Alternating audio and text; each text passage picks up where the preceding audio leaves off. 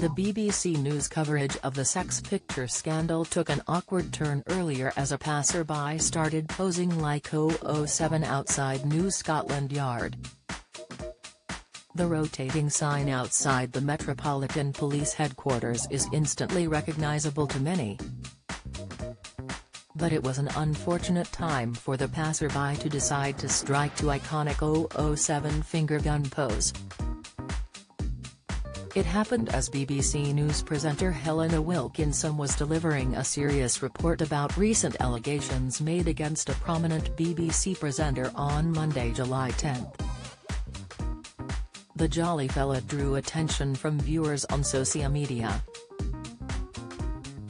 Many found themselves drawn away from the seriousness of the bulletin as he struck a pose, reports the Daily Star.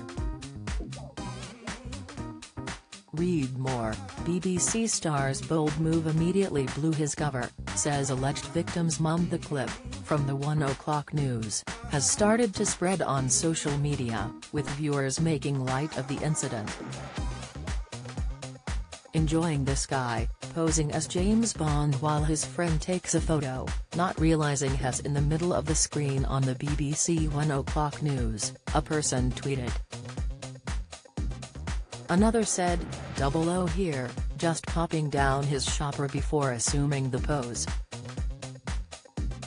The man appeared to be posing for his friend, who was taking pictures, as Helena was delivering her report. It appears he was oblivious that his impromptu photo shoot was also being broadcast on national television. Don't miss.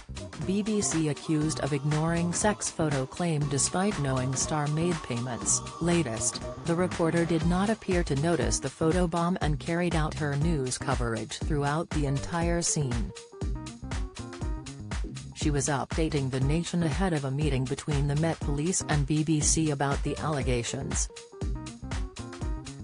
According to a statement released by the Met Police on Monday, a BBC presenter has been suspended after allegations they paid £35,000 to a teenager, then aged 17, in exchange for sexual pictures, and is also reported to have appeared on a video call in his underwear. The BBC has confirmed it has been investigating a complaint since May when it was first made aware, and that new allegations of a different nature were raised on Thursday.